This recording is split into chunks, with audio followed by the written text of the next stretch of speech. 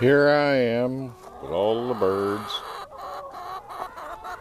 Or I should say one flock here and one flock scattered over there.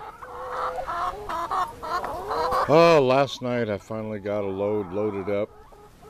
I was finished about 11 o'clock and I started rolling over this way.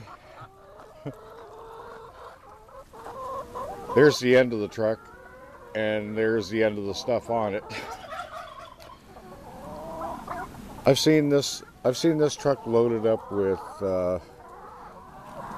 with wood 4 feet high.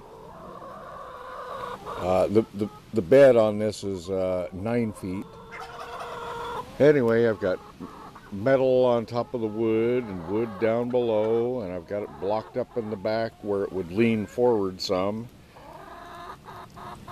I got less than a quarter of a mile on a 2-mile drive, putting along, and I hit a little bump and everything flew off the back of the truck.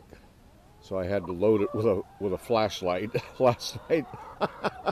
It was almost 1 o'clock when I finally got pulled in here, but I just putted as slow as I could go.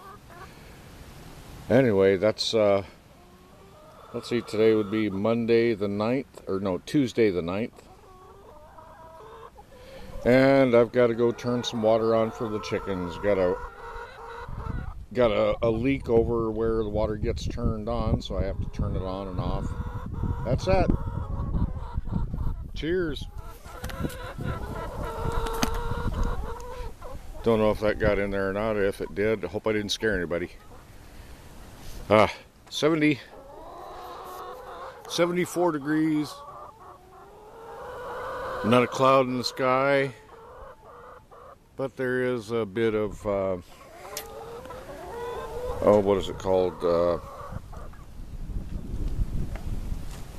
The fluff from cottonwood trees in the air, heavy. Anyway, chicken time. Bye.